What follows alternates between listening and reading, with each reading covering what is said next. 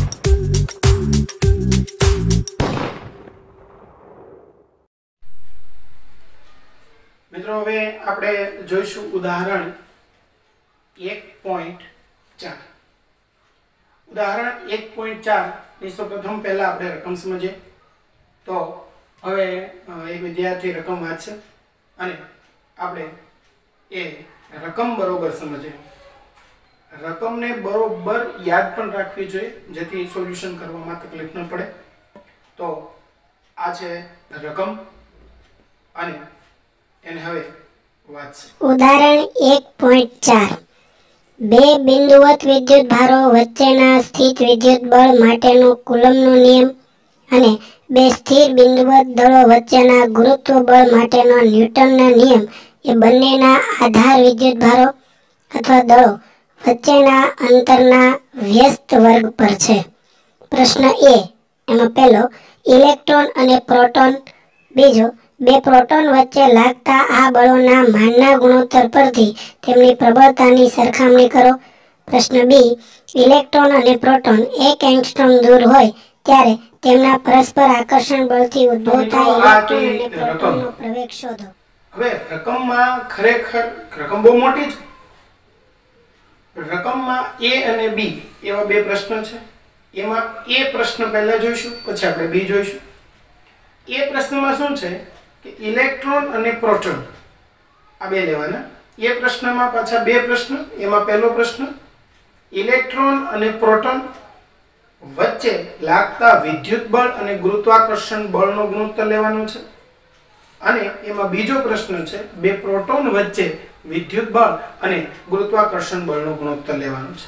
તો સૌપ્રથમ પહેલા આપણે સમજીએ પ્રશ્નમાં 1.4 ઉદાહરણ એમાં A અને એમાં પહેલો પ્રશ્ન. એમાં પહેલો ઇલેક્ટ્રોન અને પ્રોટોન વચ્ચે લાગતું વિદ્યુત બળ અને ગુરુત્વાકર્ષણ બળનો ગુણોત્તર. તો સૌપ્રથમ વિદ્યુત બળ માટે આપણે કુલમ્બના નિયમનો ઉપયોગ કરીશું. આગળ ભણી જાય પ્રમાણે Fe બરાબર kq1q2 ડિવાઇડ બાય r2 અને ગુરુત્વાકર્ષણ બળ માટે ન્યૂટનના નિયમનો ઉપયોગ સાર્વત્રિક ગુરુત્વાકર્ષણ નિયમનો ઉપયોગ કરીશું Gm1m2 ડિવાઇડ બાય r2. તો અહીંયા તમે જોઈ શકો કે r2 ઉડી જશે ગુણોત્તરમાં. આ ઉપર રહેશે kq1q2 અને નીચે રહેશે Gm1m2. અહીં q1 k ની કિંમત તમને ખબર છે 9 × 10⁹. q1 અને q2 એ ઇલેક્ટ્રોન અને પ્રોટોનના વિદ્યુત ભાર છે. ઇલેક્ટ્રોનનો વિદ્યુત ભાર અને પ્રોટોનના વિદ્યુત ભારના મૂલ્યો સમાન હોય છે 1.6 × 10⁻⁹. તો અંશમાં k ની કિંમત 9 × 10⁹ અને q1 અને q2 ની કિંમત સરખી છે એટલે 1.6 × 10⁻⁹² ડિવાઇડ બાય g ની કિંમત મૂકીશું 6.67 × 10⁻11 અને ઇલેક્ટ્રોનનું દળ અને પ્રોટોનનો દળનો અહીંયા કિંમત મૂકશું.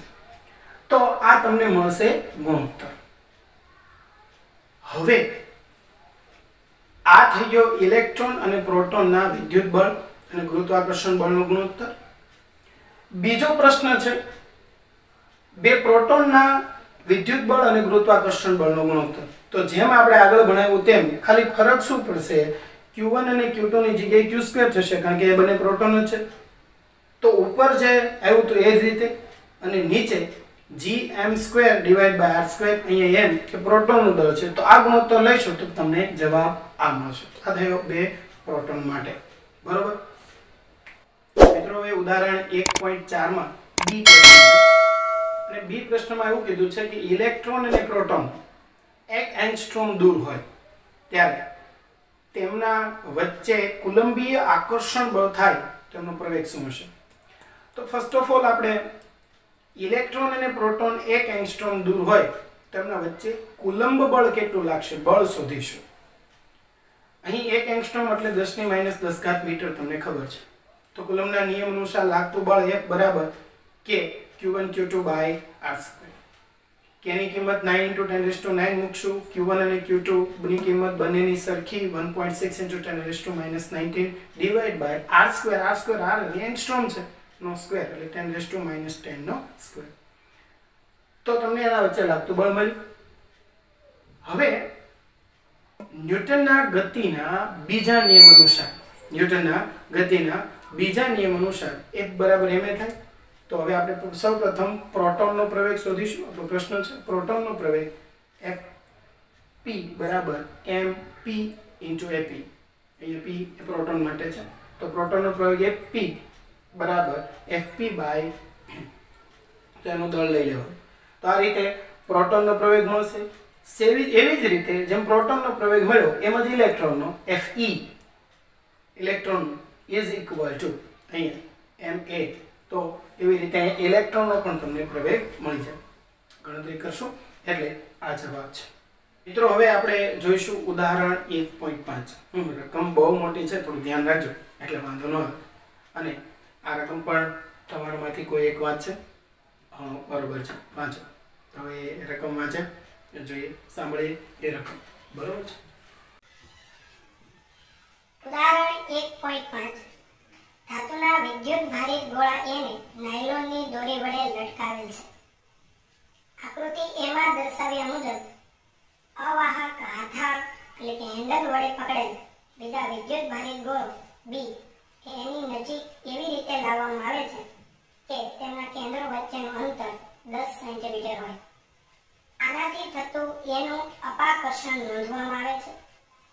કેવી રીતે? તો કે દાખલા તરીકે એક પ્રકાશ કિરણ વડે પ્રકાશિત કરીને પડદા પર તેનું આવર્તન સ્થાનાંતર માપીને હવે A અને B ગોળાઓને અનુક્રમે C અને D વિદ્યુતભાર રહિત ગોળા સાથે આકૃતિ B માં દર્શાવ્યા મુજબ સ્પર્શ કરાવવામાં આવે છે. હવે C અને D ને દૂર કરી B ને એની નજીકમાં તેમના કેન્દ્ર વચ્ચેનું અંતર 5 સેન્ટીમીટર થાય તેમ લાવવામાં આવે છે. આકૃતિ E. કુલંબના નિયમના આધારે એનું અપાકર્ષણ કેટલું થશે? A અને C ગોળાઓ તથા B અને D ગોળાઓના પરિમાણ સમાન છે. A અને B ના કેન્દ્ર વચ્ચેના અંતરની સરખામણીએ તેમના પરિમાણ અવગણો.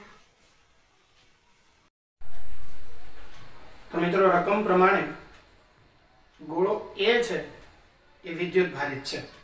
પહેલા સમજો. ધારો કે એના પર વિદ્યુત ભાર Q1 છે. કોઈ આપણે વિચાર. B પણ વિદ્યુત ભારિત છે. તો ધારો કે એના પર વિદ્યુત ભાર Q2 છે. હવે આ A અને B ગોળાને 10 સેન્ટીમીટર નજીક લઈ આવવામાં આવે છે. કેટલા નજીક લઈ આવવામાં આવે છે? 10 સેન્ટીમીટર. તો ગોળા A અને ગોળા B ને 10 સેન્ટીમીટર અંતરે લાવતા એમની વચ્ચે બળ કેટલું થાય વિદ્યુત બળ? તો F બરાબર K Q1 Q2 divide by r². K ની કિંમત એમને રાખીએ. Q1 નથી ખબર, Q2 નથી ખબર. r કેટલું? 10 સેન્ટીમીટર. સેન્ટીમીટરને મીટરમાં ફેરવશો તો 10 × 10⁻2 એનો વર્ગ.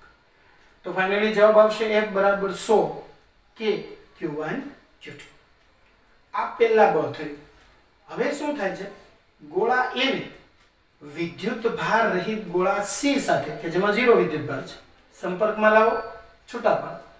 તો એમાં કેટલો વિદ્યુત ભાર થાય છે? Q1/2. B C માં પણ કેટલો થાય છે?